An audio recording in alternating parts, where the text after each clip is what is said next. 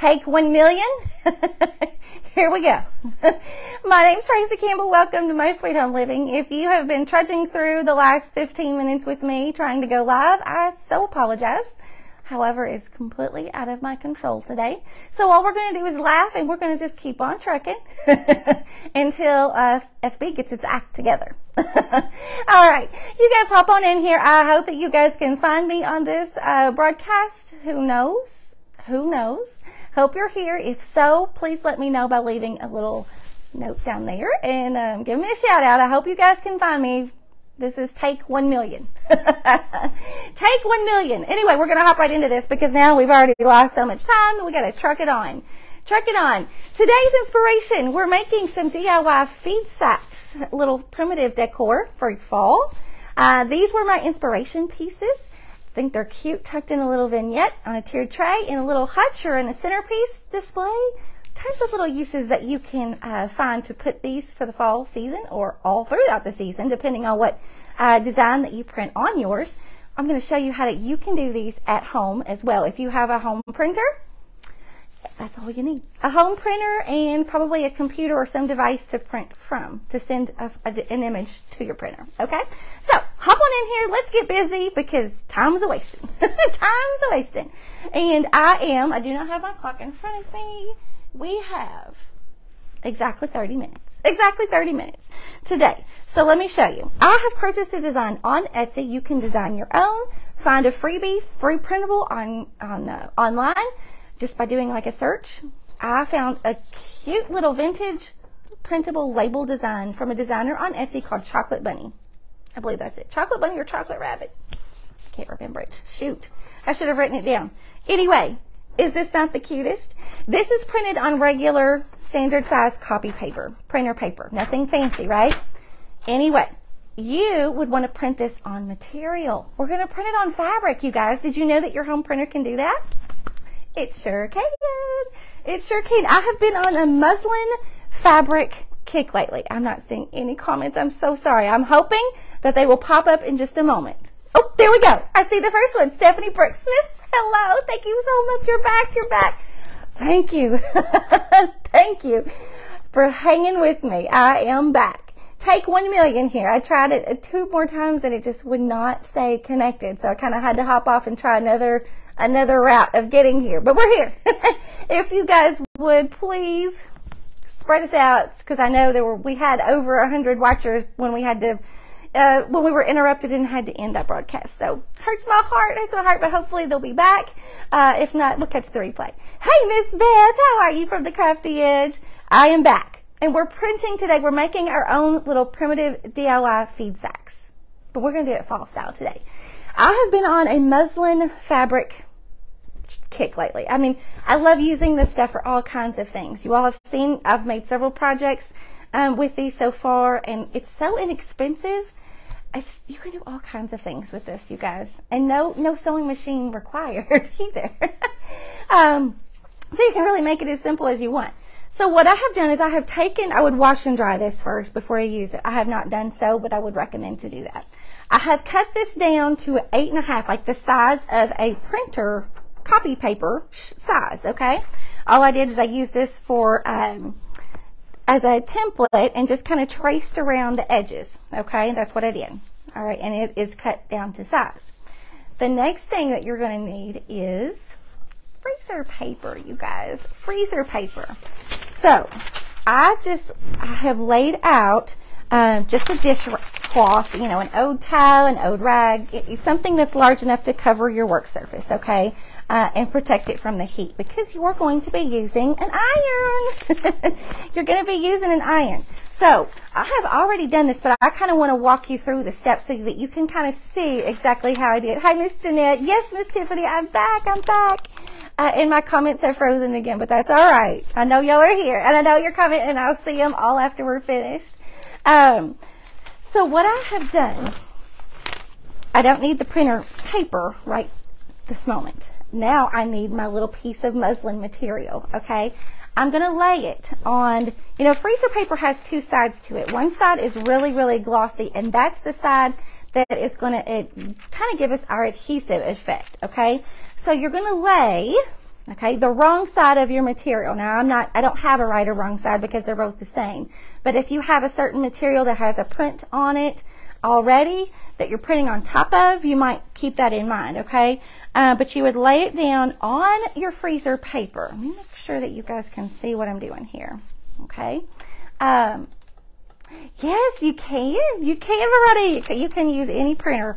It's super easy, okay? You just have to cut your piece of material down to the size of a standard sheet of paper, okay? And once you do that, it's easy peasy, okay? So I'm laying this on the glossy side of my freezer paper. And hello, Miss Margaret. Hey, Miss Rula. And then you're going to use a medium heat setting on an iron, okay? Now, here's what I've done. And I have done this, and I'm going to tell you the trick to this. You're going to have to do it twice, sort of, the ironing part of it.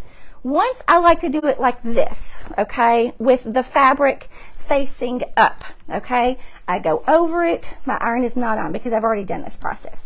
You're going to go over it, let it sit, and make sure that you go to the very edges and the corners very well, because you want this glossy is going to be the adhesive that is melting onto your fabric. It sort of gives a little soft adhesive, nothing that's going to ruin your material. It's not going to ruin your iron or anything like that. Okay, so just a medium heat, and all around the edges you want to get it done good. Doing it this method way first will help prevent wrinkles.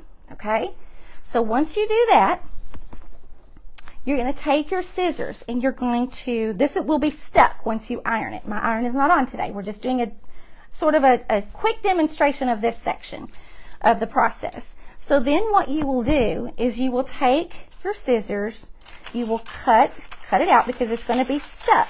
Your material is going to be stuck to the freezer paper. It's glorious. Now, it's not going to be stuck extremely hard. It's just enough to hold it in place while it goes through the printer, okay? This is just standard freezer paper, okay? So, then what you're going to do, this is going to be stuck, okay? Then what you're going to do is you're going to flip it over to the back side, and you're going to do that same medium heat to your piece on the back side of the freezer paper at this point. Now, what this will do, the first step of the ironing helps prevent wrinkles. This step helps that adhesive even stick better to the material so that it has a good contact when you get ready to run it through your printer, okay? So here we go. We're just doing this. We're going all around the edges. Now, you don't want to speed through this process because obviously the longer and slower that you move your iron over the material, the better adhesion it will have, the better contact that it will have between the freezer paper and the material, okay? So once you get that good and stuck, check your corners, okay? Go around, make sure all of your corners are stuck down good, all of your edges are stuck down good, okay? Then let it cool for just a little bit. It won't take long, okay? Once you let it cool, it's going to look just like this. This is a piece that I've already actually ironed, and it's all smooth. My corners of the material and the freezer paper are all intact. I don't have any little areas where the fabric is wanting to pucker up, okay? So then what we're going to do, then we're just going to trim it just a little bit because, your fabric might not be exactly the same size as your freezer paper. The only key here is that you have to make sure that this piece is not any wider, it's not any wider than a standard sheet of printer copy paper, okay? If it's too wide to fit in your paper tray of your printer, it's not going to work. It's going to get jammed. Your printer's going to get jammed, okay? So as long as it is narrow, now mine is a little bit bigger. Let me hold this up to this. Just match it up to the size of a standard sheet of printer paper, and you'll see mine overhangs a little bit, so I would need to go through and trim that down, okay, so that it will feed through my printer properly. Here's the thing. You need to make sure that your printer is set to print on photo paper, and sometimes it would work better if you print it on the best quality. You know how you can have like draft or normal or best printing quality? Sometimes best quality, I'll say that in a second, gives you a better look. Okay, I didn't change my ink settings. I just left it black and white, normal, and printed it on as if it was on photo paper. Photo paper tends to, your printer will print a little bit slower and give a little bit more detail, just as if it was printing an actual photo. Even though we're not printing a photo, we're printing on fabric, but your printer doesn't know that. We're just tricking it. So once you put this into your printer, you have to know how your printer operates to how you feed it through. You want to feed it through in the right way that it prints on the fabric itself, okay? Now my printer, it has a little tray. I'm looking over here because it's right here beside me. It has a little tray at the bottom, and I put my paper in like this, and then it goes into my printer and feeds up like this and prints on this side and then comes out, okay? So I have to actually place mine in upside down for it to print properly, okay? Here's the thing, you can make it, when you are printing an image, you can choose what sizes to print it in. So you can make a small version of this, you can make a medium, large, any size you want, okay? So let me show you what I've printed. I printed off two, these are about 5 by 7 size. I printed off 2 per sheet on this one. So I'm just going to trim this down, and you can print this as many times as you want because it's your pattern that you have purchased, so you can use it over and over, okay? So there we go. So we could make 2 bags out of this, and you can already start to see, all you have to do now is just to peel this freezer paper off the back, and it's just like you purchased the material already printed. Is that not cool? That's not cool? And so the first time I printed this, I forgot to resize it, and it printed it, it printed it full size. But isn't that amazing? That is printed on a home printer, you guys. Home printer. Is that not amazing? So now the design that I purchased on Etsy, it has several different variations of it. You could print it just plain black and white. You could print sort of like it had lines and scratches and things like that to kind of make it look vintage. And you can see, let me show you this up close. You can see all of this little discoloration and all these little speckles. That was already on the design, okay?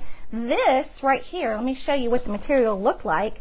This is what the material looked like when I fed it through my printer, and this is how it turns out once I feed it through, okay? So you can see it already has, this one, it already has a little bit of, the distressing, a little bit of the discoloration already on there. Is that not cool?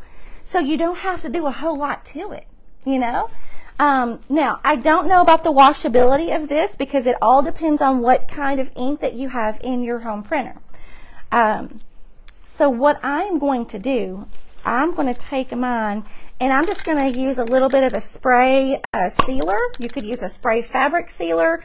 I don't have a spray fabric fabric sealer. Words are hard today, you guys. Never thought to print directly on fabric. Yes, it's an amazing little trick. Tammy, you wish you had a printer. I'm telling you, you can pick one up at Walmart, really inexpensive. And if it's a wireless printer, like I have a wireless one I purchased on Amazon, and I didn't even have to have a computer to print to it. I can actually, this little printer has an app that I download onto my phone.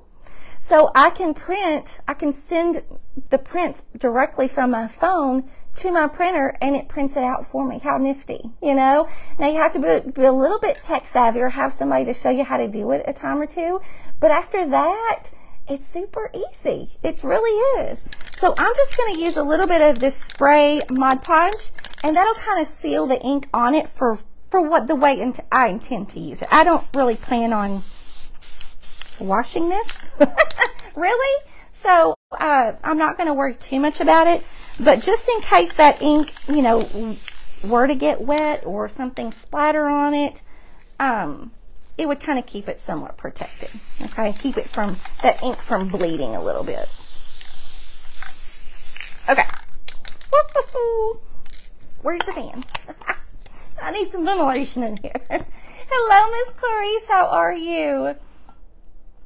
My comments are so wonky today. I have to swipe them back and forth, and sometimes they'll kind of kick in gear and sometimes not. Thank you, Miss Jeanette. You like this idea? I thought you guys would.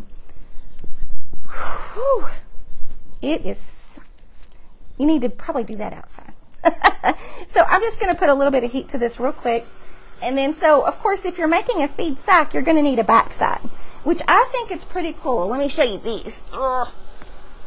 These little feed sacks have like a coordinating fabric on the backside, which I think gives it a lot of character. And I'm being plain Jane today. I don't have anything like that, but you can use like little ticking fabric on the backside. How did you keep the fabric stiff? Oh, you missed it in the beginning. Valerie, you use freezer paper. You'll go back and watch the replay and you'll see how I did that to get it stiff enough to run through the printer, okay?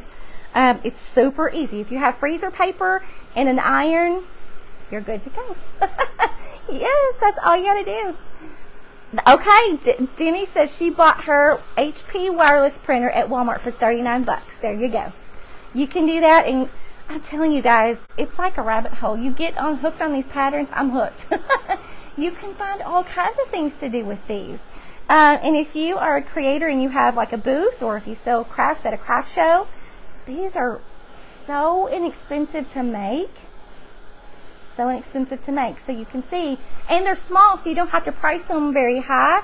And anybody can kind of use these little gadgets. You know, these little feed sacks. You know, they can fit all kinds of decor. So they're really good resellable. Is that a word? Resellable? Okay. So I sprayed that Mod Podge on the front, and that kind of gave it a little bit stiffer texture. Now, you don't have to do this, but I probably would. You guys know that I've been on the grunging kick lately, right? I should have brought my, I'm just gonna, nope, that's not gonna be enough. I should have brought my craft paper over here. Ugh. Whew, that freezer paper's tough. Okay, so I need to grunge this up just a little bit. So you've got several options. Ooh, way over here in the corner of my table. You can of course use a traditional type of coffee grunge, right? That's what I will probably use on this one because it's instant coffee, vanilla, and cinnamon all mixed together, okay?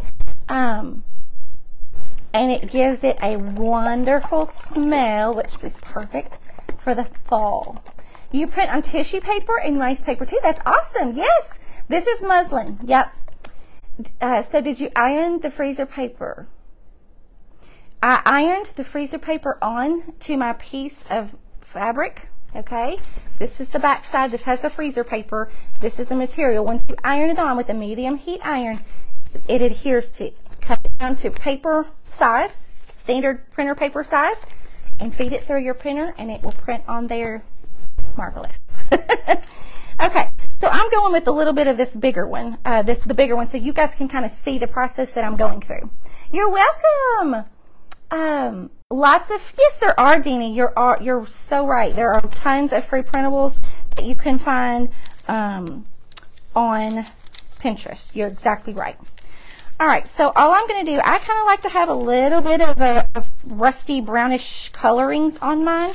So all I'm doing, you guys, you've seen me use this 1,000 times. I love this stuff. Distress Oxide, my favorite color, vintage photo. If you want to take a screenshot, there you go. It's perfect for little projects like this. And I would typically use my grunging solution for this. But since we're short on time today, I don't want to go over. And we would need a little bit of drying time. And I know I don't have that kind of time today.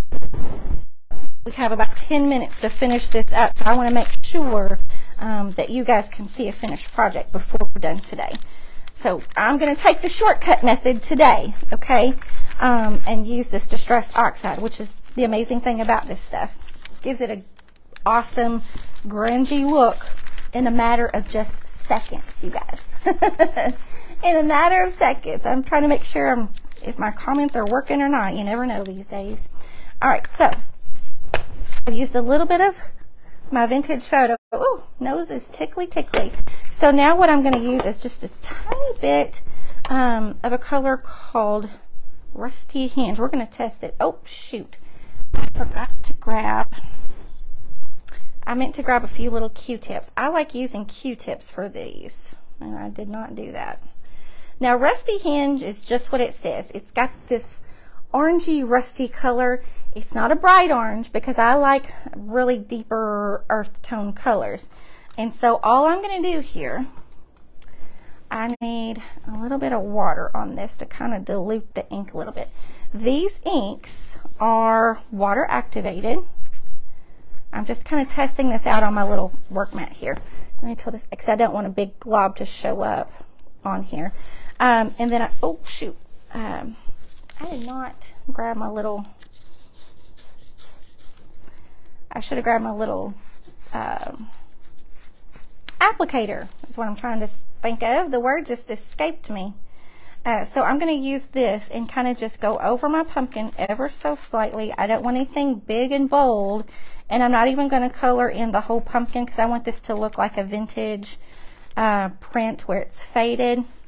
Okay, the colors are real muted and just barely there. Okay, now this one over here that I did first is obviously a little bit bright for me, but the good thing about that is I can reactivate it with a little bit of water and just take a paper towel and soak some of that out. Okay, that's the amazing thing about these products. Love them in that way. They're very forgiving and so versatile. Okay, and I don't have any paper towels with me, or I would show you exactly what I mean. All right, just ever so slight color on there. Now that's a little too dark, like I said, but we can work on that later and kind of fade that off with just a little bit of water and paper towel, just a little bit to kind of soak that off. If you want to, I can take this little blending brush and kind of go over it as well, and it will kind of soften a little bit more. Just a little bit. And then, if you like a little bit of that splattered look, I like to use this same, it's the same brand, it's Distressed Oxide Spray. So it's the same product, only it's in a liquid spray form, okay? And I'm just gonna go around the edges a little bit, and I'm not gonna get up super close. The closer you are, the bigger your speckles and globs will be. I want it to be farther apart, so I want it to be a little bit more of a subtle effect, okay? So I'm gonna start farther away and give just a few spritz around, so you can see that I'm really kind of focusing around on the edges, right?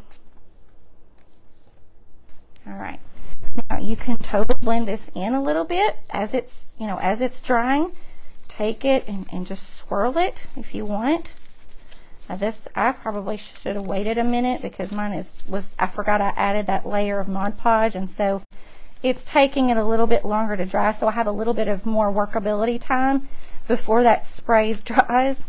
And so I wasn't planning on that. A lot of times you kind of have to work fast with that spray. It will really dry quick on you.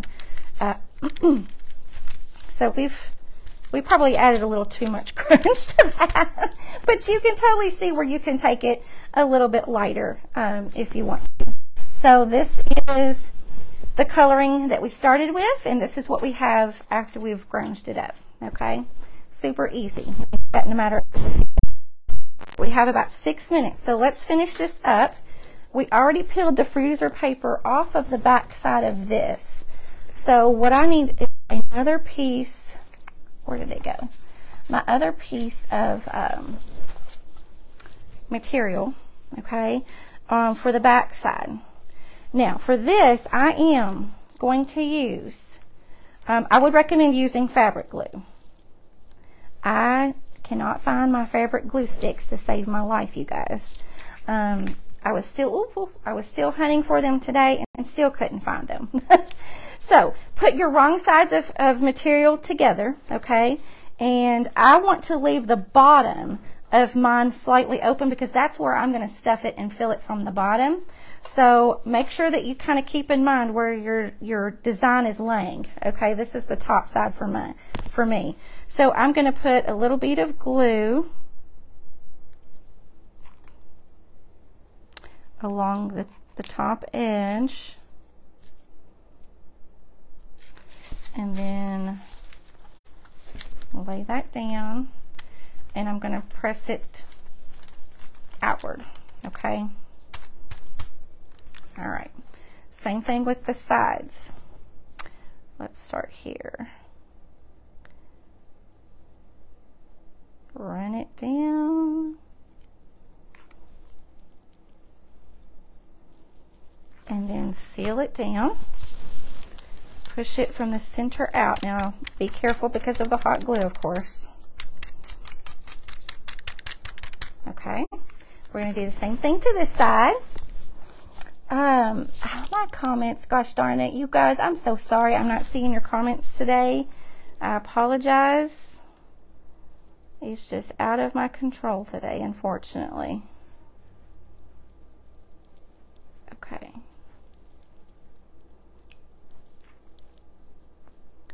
Now we can fill this with paper shreds, okay, shredded paper. I do have some stuffing that I'm going to use for mine. Woohoo, we got a little bit of glue right here on the paper. All right, so you can see I've left my bottom open because that's where I'm going to stuff it. Now I do have a little bit of overhang, and I'm going to trim that extra off because that will help it lay a little neater and cleaner when we go to fold it right side out here. And I'm going to fill the bottom with a little bit of beans, just dried beans, so it gives it a little bit more stability and will sit upright. Okay. Okay. Now let's turn this right side out, and let's hope that I put enough glue on there that it'll stay intact. If not, you can just touch it up. Fabric glue obviously will be your friend. Yeah, I didn't put enough right there. Goodness. Goodness. Come on, cooperate with me. If we hadn't have lost those 15 minutes at the beginning of this trying to get going without the video interruptions, we would be much better off here. We'd be able to finish this no problem. Hey, that's my timer. We've got 2 minutes. 2 minutes. And then Miss Tony from the Painted Roadrunner is coming up next. I know she'd love to see you guys over on her page today. You can head over to the Craft on the Clock group and find her there. Now obviously you can distress the back sides of these little feed sacks as well. Okay. Now, is that not cute? Or is that not cute? Now, my glue is coming good. I'm rushing this. Where'd my little stuffing go? Oh, gracious. Right behind me. It's right behind me. Yes, you put the right sides together. You're right. I'm sorry. I don't know what I said, but there's no telling. But you put your right sides together and then glue them, and then you can turn it right side out and you'll get the whole little effect. Now, feed sacks are kind of meant to be floppy, right? So I'm just putting just a little bit of stuffing in mine, and then I'm going to fill the bottom with beans. Okay, just think of it like a little bean sack. Okay, now then I would glue these back together the best way that I can. I'm not going to have time to show you guys that part of it, but then when you flip it back over, your little beans settle back to the bottom and they won't fall out if you glued it. And then there's your little feed sack. Now, is that not the cutest little thing ever? Now, if you want your material a little bit squashier, once you wet it, and you can wash and dry it, and your material will be a little bit more worn feeling. Okay, mine is kind of crisp because I did not wash mine from before I started. But is that not cute? So you can set it in a little vignette with some little pumpkins or some little fall picks, little floral picks or whatnot.